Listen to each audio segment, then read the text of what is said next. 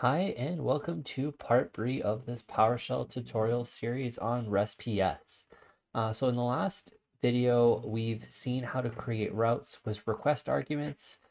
So very similar like a query string, we were able to create. So let me just show you guys in our PowerShell window here.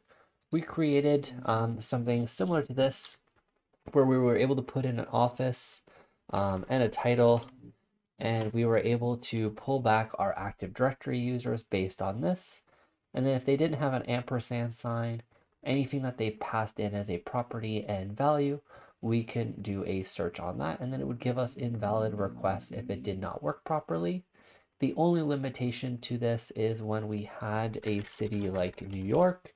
Because of the space, this method does not work. It needs to be done through a body. So basically in an API request, you could just pass in through the query string or a request argument, or sometimes you could pass in what's called a body, which is usually formatted in JSON. And then we can treat that body and provide a similar outcome to this route. So what we're going to be doing is we're going to be building out this new route, taking in a body. So let's go ahead and let's get started on that. I already have my listener listening. So we're just going to go ahead. We are going to create a new PowerShell script here. So the first thing we're going to want to do, just like the last one, is we're going to start off with param, open and close parentheses.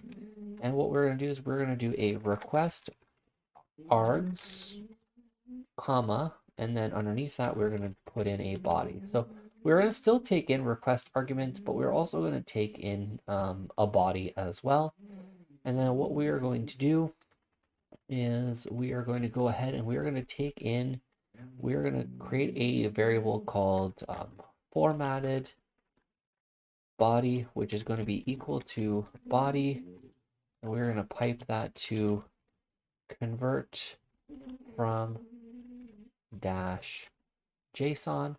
So it's going to take our JSON body and convert it into a PowerShell object that we can then read from. And that's going to be called the formatted body. So then what we want to do is we already know that in our body, we are going to be taking in office and title. So what we just need to do is we need to create a variable called office, and we are going to set that to formatted body dot office.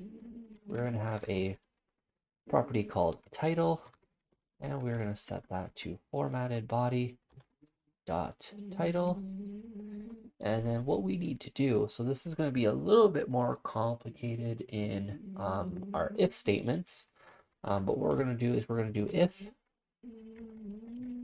office and title. So very similar to the last one here. We're going to return something, and then we're going to do an else if just office, and then we're going to do an else if just title, and then we are going to do an else.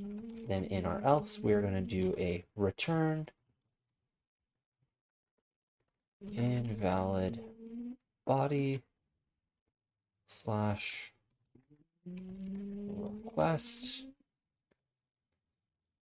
All right, so here we are. So we're going to have our office and title option here first. So what we're going to do is we're going to do a users equals get AD user filter, same thing as last time, office like office, properties is going to be star, server we're going to specify jack.ca, and then where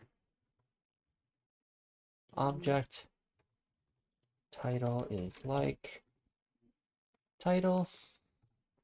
And then what we're going to do is we're going to do a return users, and then the office. So we're just going to copy this here, and then we're going to do a return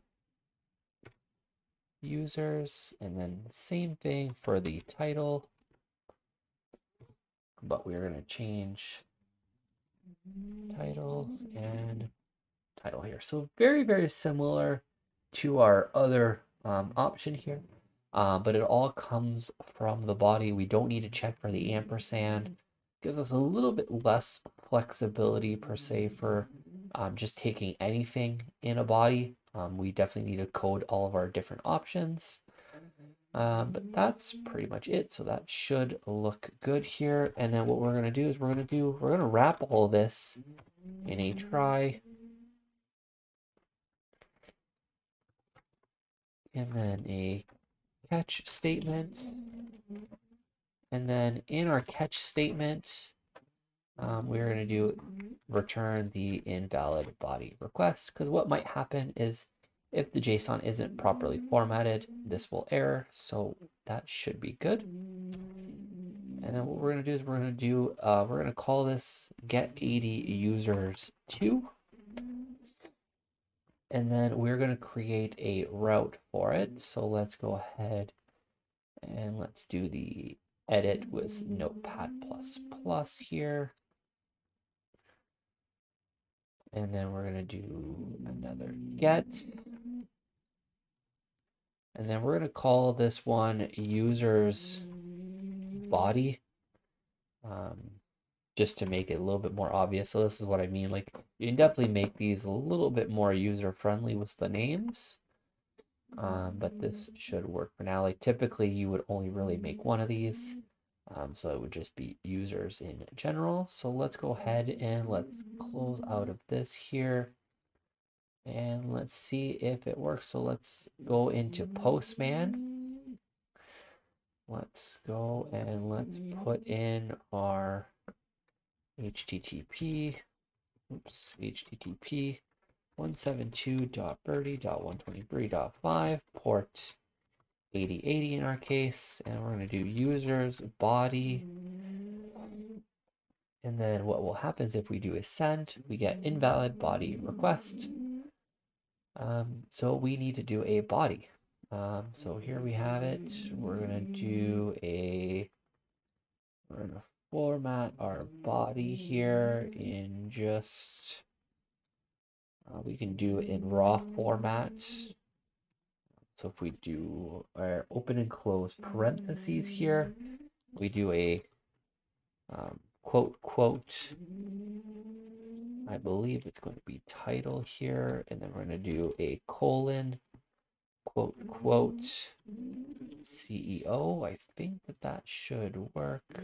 Yep, there we are. So we have our body, which is the open and close curly brackets. We have our title, which is going to be our property, and the value, which is CEO, and we do get Frederick Smith.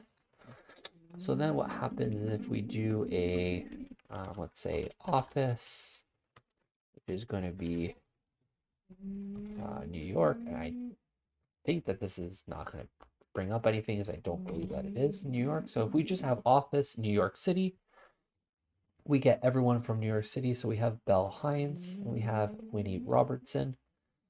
So that is that there, and we can do title. We can do, once again, we can put some stars. So let's see if there's any developers in New York City. We don't have anything. Or if we just do, oops.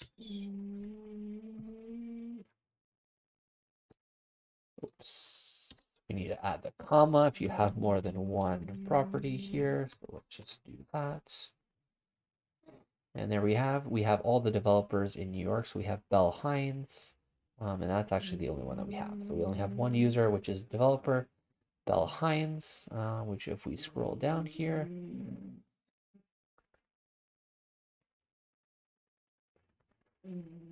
we can see that we get, so we have the employee ID. If we scroll down all the way to title here,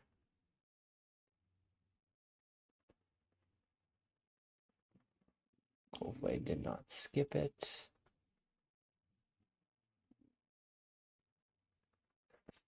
Office is in New York. And then our title is junior developer. So that is perfect. So that is how you would use a body in RestPS. I believe that it's Probably a lot easier to just use the body for all the APIs that you would make in PowerShell, but by all means, if it's something that's super simple, like let's say you want to make a route to get a user by SAM account name, and you want to just call it like username or something, by all means, like the request args is probably super easy. Um, there's no real point to make it super complicated with a body. But you can make tons of these types of commands. In the next videos, we're going to look at some delete routes and some put routes, just to give you guys some more examples of some different routes. Since we've seen get routes in the two ways of request args and body, just really wanted to show you guys the differences between just calling a route with just arguments and calling one with a body, and showing you guys the different limitations of one compared to the other. So that's pretty much it for this video. So if you did like the video, like, subscribe, and hit that notification bell to be notified when the next video comes out. And I will see you guys on the next video.